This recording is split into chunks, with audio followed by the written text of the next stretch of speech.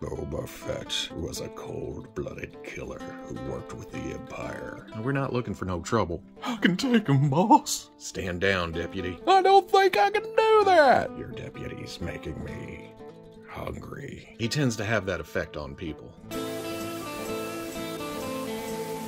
Okay, people, welcome back to another Fwoosh excuse to play with toys while calling it a review. Gonna be truthful. Today, let's take a look at the Hasbro Star Wars Black Series Deluxe Cobb Vanth. I'm still on the fence with this whole deluxe thing. I don't know why this had to be a deluxe release. Apparently, it's because of the extra paint apps. But it's a character I wanted, I needed, because, hey, it's Timothy Olyphant in Star Wars, wearing Boba Fett gear. It's like a triple whammy. That's almost too much sexiness in one character that I needed it in plastic form. Looking at the package, it's your standard deluxe packaging. It's a little bit wider.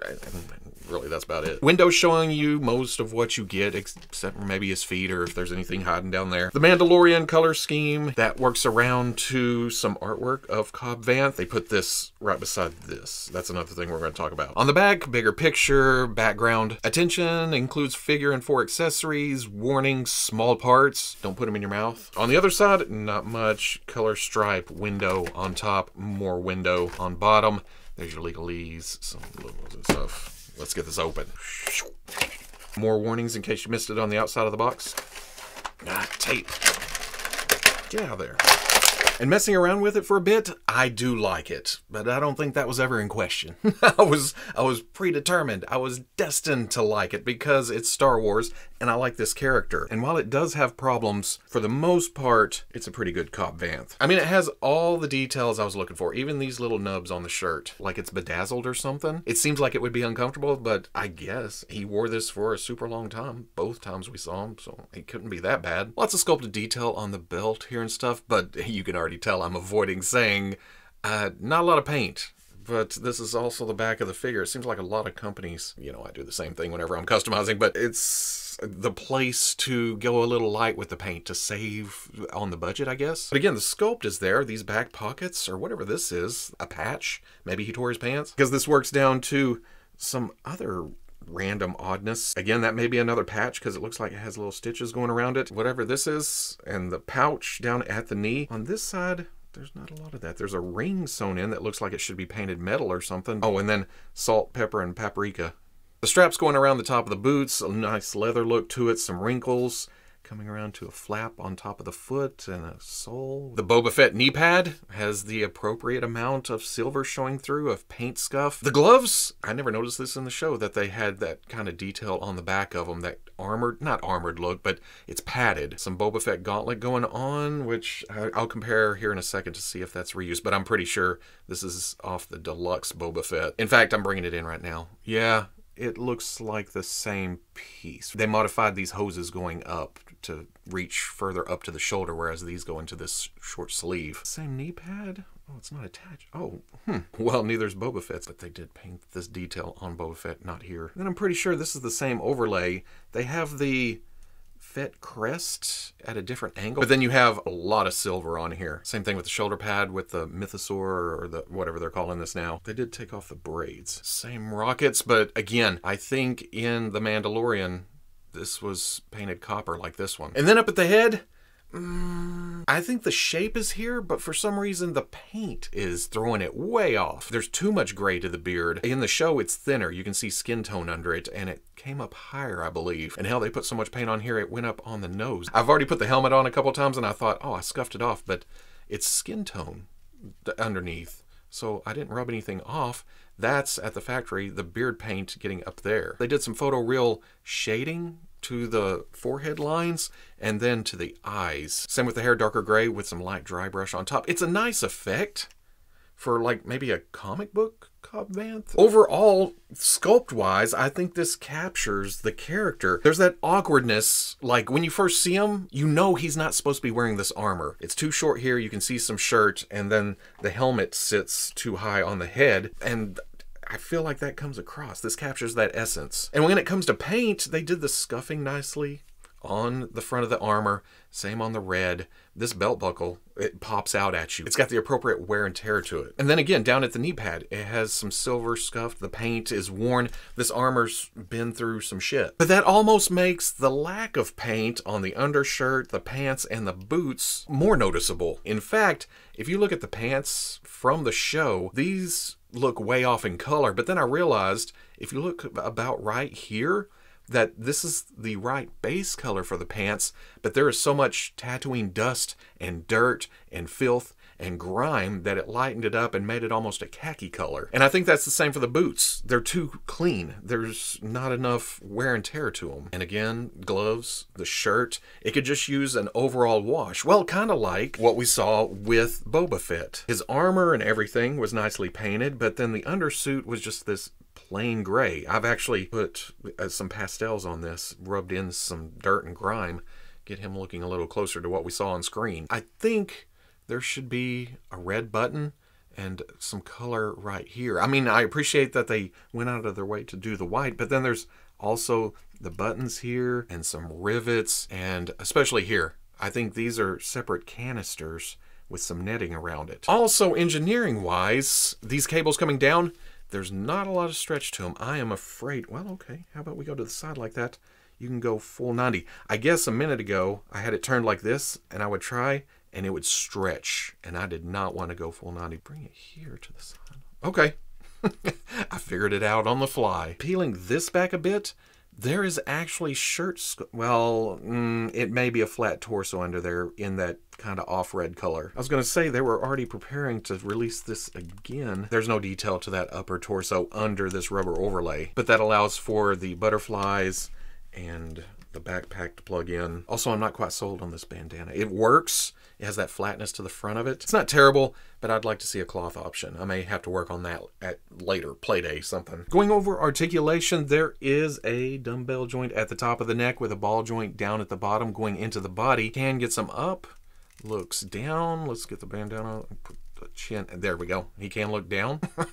Maybe that joint setup always gives us some beautiful tilt. Swivel side to side. Butterfly joint goes back, forward. Pin in the shoulder. That hose is actually plugged into the back of the arm, so yeah. Hinges up. Hinges swivel elbow comes up to about 90 and then rotates in and out. What's the left? It goes past 90. What's the deal there? Oh, this gauntlet comes down further. There's more cut than that side. That's odd. Swivel at the gauntlet, both sides. Swivel at the wrist. The right is a trigger finger hand, so you have the up and down hinge gunslinger hand, and then in and out on the left. Ball at the torso.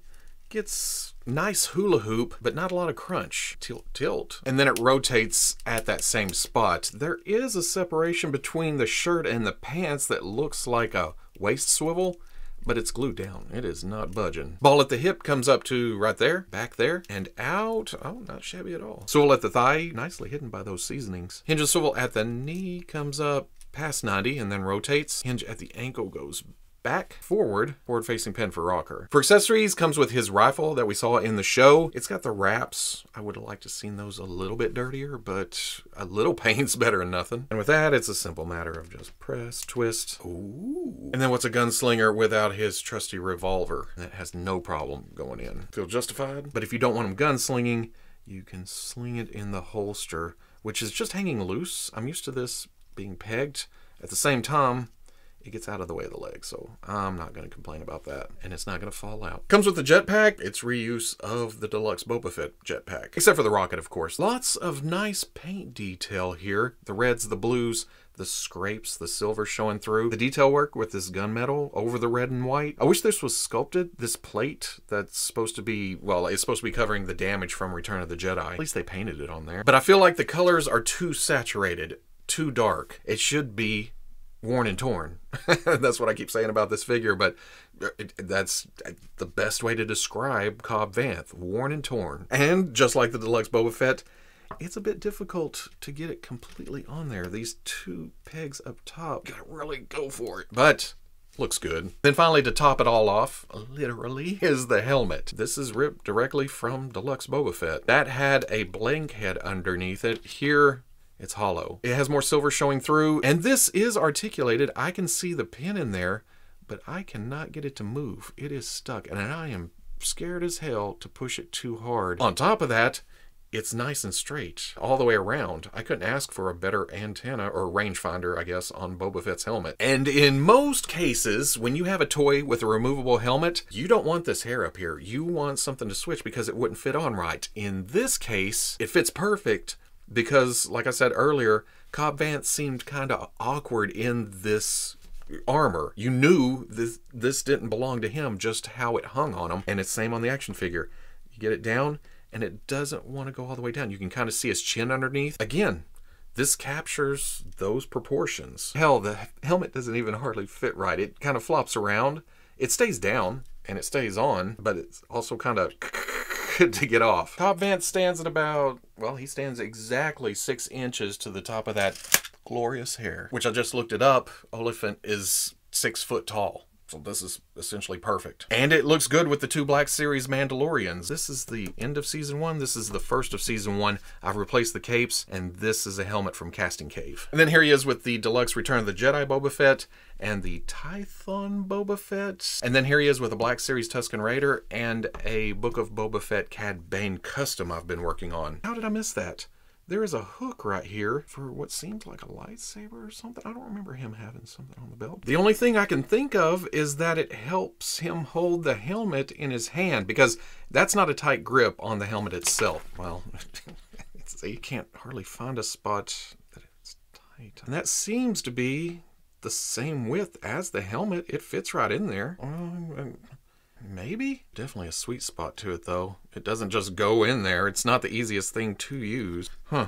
It's a little more secure. That's all I've got. I can't think of anything else. So at the end of the day, I love having Cobb Vanth on the shelf. And I can kind of understand the deluxe thing. I mean, there is a lot of paint apps on the armor parts. But why aren't there paints on the actual clothing underneath? Again, that's the same thing we said about the Deluxe Return of the Jedi Boba Fett. Nice figure, beautiful proportions, great sculpting, just missing paint in a lot of places. And at the time, it was kind of, oh, well, a lot of this can't be reused for something else. But then parts of it was reused here. When this was solicited, at the time we thought, well, this can't be used for anything else. So I guess it's okay that Cobb Vanth gets the deluxe price. But then he showed up again without the Boba Fett stuff. So some of this can be reused. The legs, the upper arms, and I guess the lower torso, and the belt, and the head. Saying all that, I have made cuts on other lines in other places so I can accommodate my Star Wars collection, because that's,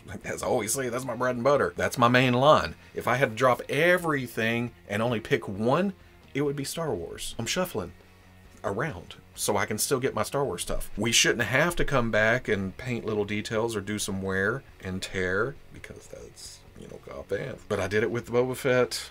I'll probably do it with a figure coming up, mostly because I enjoy that kind of thing. I'm working on customs right now because I'm on a Star Wars kick. But I can completely see the whole, you know, we should not have to do that because we shouldn't. I like it, but you're going to have to make your own decisions with your wallet. So if you enjoyed this, I got a lot of gripes, but I still like it. Comment, like, subscribe. Much, much love to the plus. If you're interested in seeing videos early or in a position to help out the channel, patreon.com. But wherever you may be watching this, I'll always catch you on the Fwoosh. I can't decide if I want helmet on or off, but right here, look at this gunslinger pose. It's half because I know who's under there, but at the same time, I always thought of Boba Fett as, you know, that lone gunslinger.